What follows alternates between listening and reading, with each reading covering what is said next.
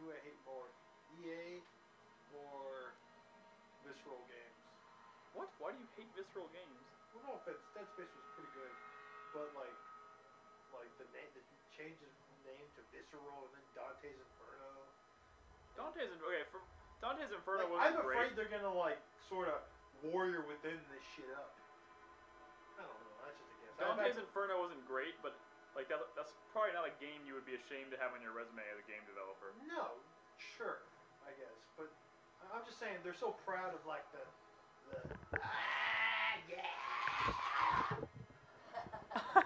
Like, the baby with the knives on her hands coming out of the nipple. Yeah!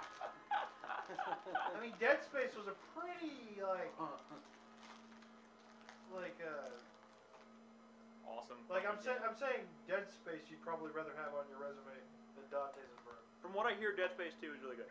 Dante's Inferno was I hear this is good as well.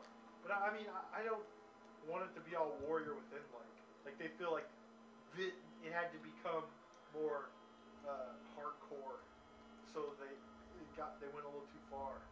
We'll see, huh? Ready? I don't think so. I just don't like the new suit outfit. The suit in the first one looks so good.